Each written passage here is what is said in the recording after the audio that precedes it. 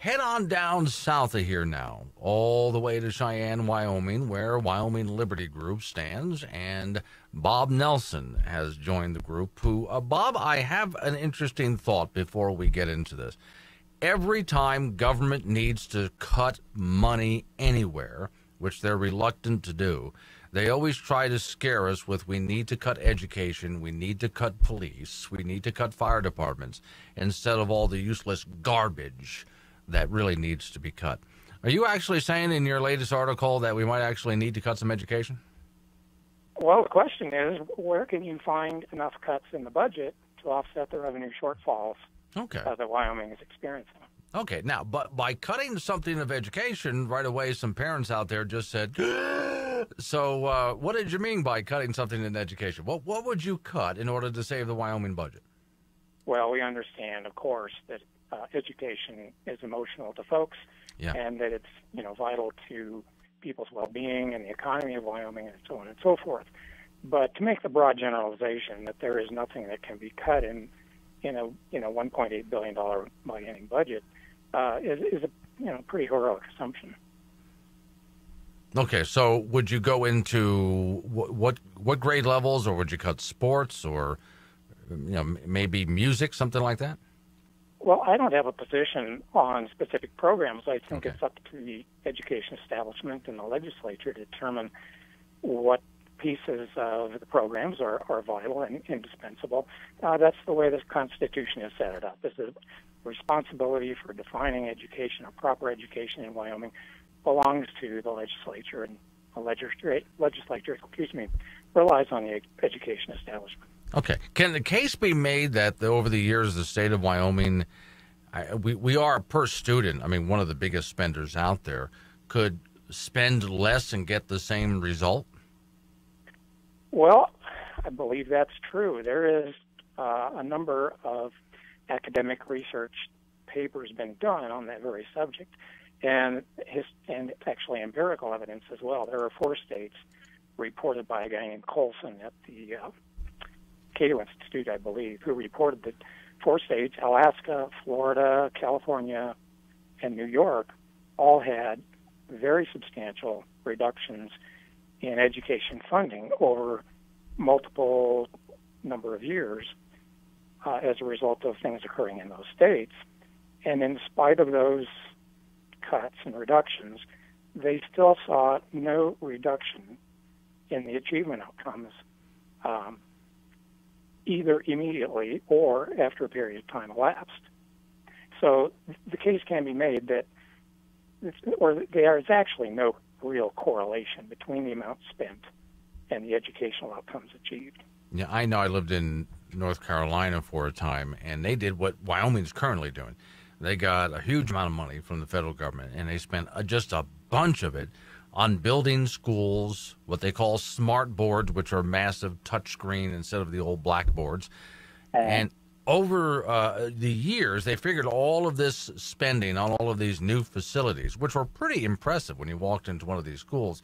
I have to admit, it was really impressive inside. And yet, when you took a look at the scores and the graduation rate, nothing had changed.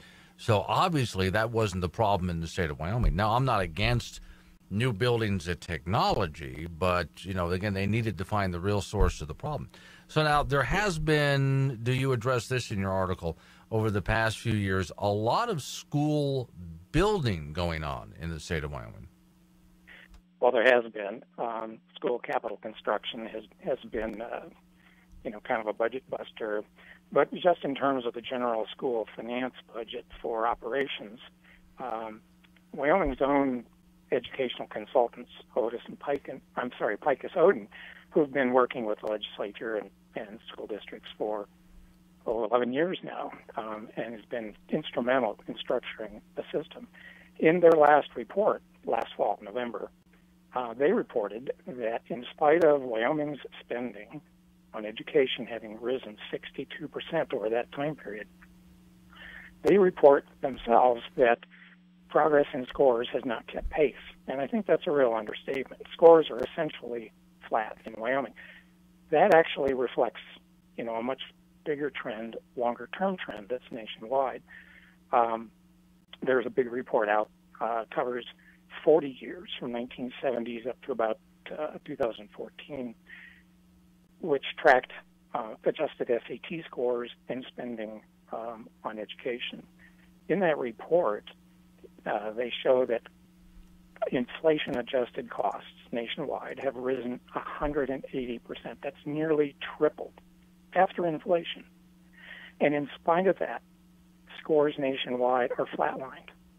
And it's not just nationwide. You can go through and look at almost any state, and you will see that same relationship. So there's just no correlation between outcomes and spending. Okay, I'm talking with Bob Nelson. He's with Wyoming Liberty Group, and it's a state which suddenly has experienced a slowdown and has to start looking at its budget here. And so one of the places to look at it, he's saying, is education. Now, here's the problem, Bob.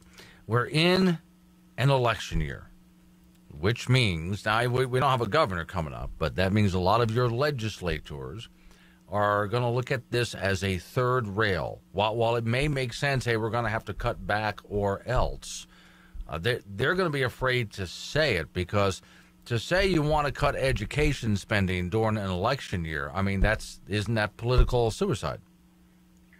It's true, and I sympathize for the circumstances in which they find themselves. But let's face it, hard times call for tough folks. Wyoming folks like to claim that they're tough.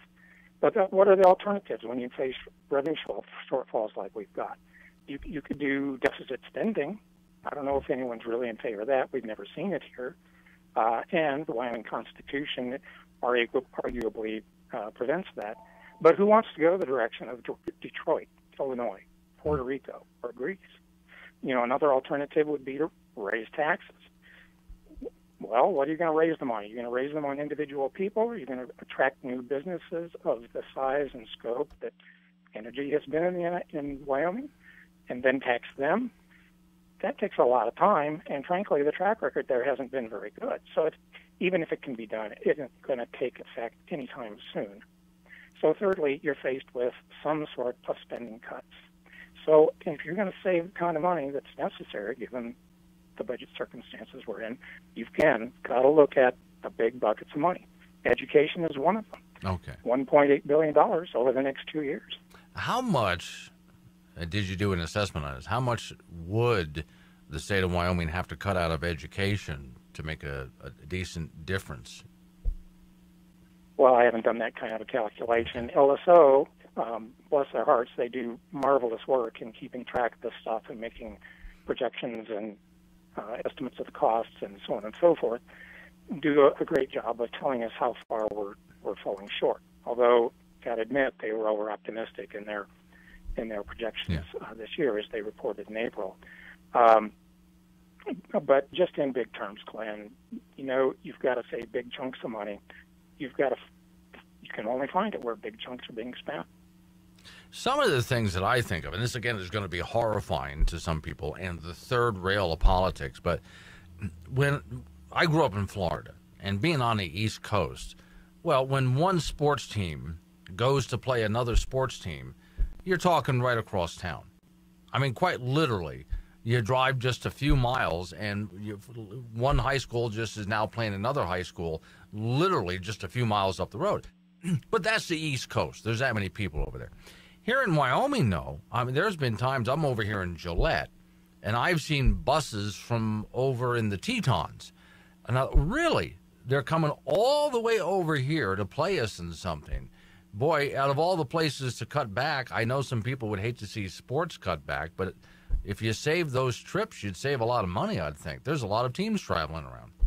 Well, you might, and certainly, sports are near and dear to people's hearts in Wyoming. Yeah. But as you say, it doesn't seem to make a lot of sense to see that sort of thing. And one thing that the Wyoming Constitution does call for is that our education system be efficient.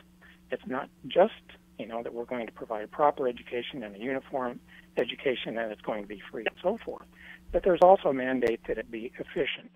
And I would argue, without getting into any specifics, that there are efficiencies to be found in the system.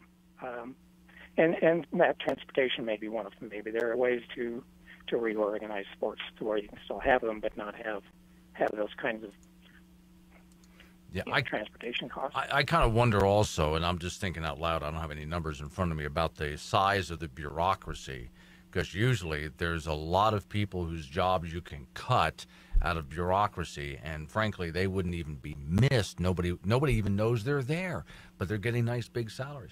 All right, Bob, you've been writing about this for Wyoming Liberty Group. Where can people go and find your work? Well, wyliberty.org is our website, and a number of other sources. You can go to edu.wyoming.gov, which is the Wyoming Department of Education. You can go to legisweb.state.y.us, which is LSO's website. They have a great state finance link. Okay. Hey, Bob, good to meet you, and thanks for coming on the program. I appreciate it. Thank you very much. No.